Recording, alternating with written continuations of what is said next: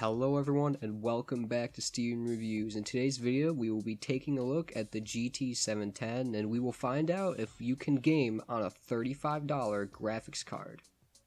Please do note, however, this is not advertised as a gaming graphics card. It's advertised as a display adapter, so I'm going to have to turn down the settings of all the games and play fair with this card.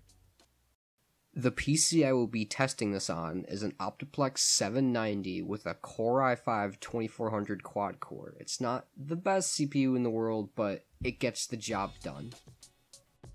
On our first game, Saints Row 4, on low to medium settings at 720p, we got an average of 45 frames a second. I also forgot to mention, this card is overclocked to twice its normal speed, so these games aren't gonna run too bad on this card.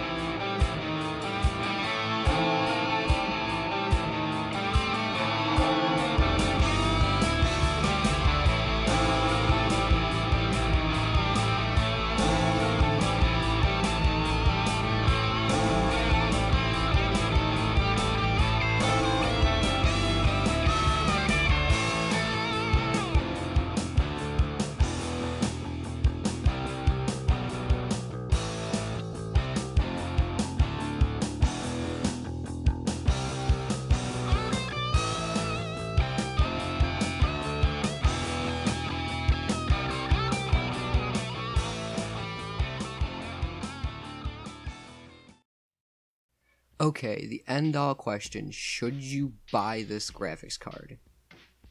The short answer is no. It is not worth the money, because if you just pay a little more money, you can get a lot better. A card that I would highly recommend is the GTX 1050 Ti. It's as powerful as the GTX 960, and it doesn't need any power. You just plug it in and use it. I really hope you enjoyed today's video. Thanks for watching.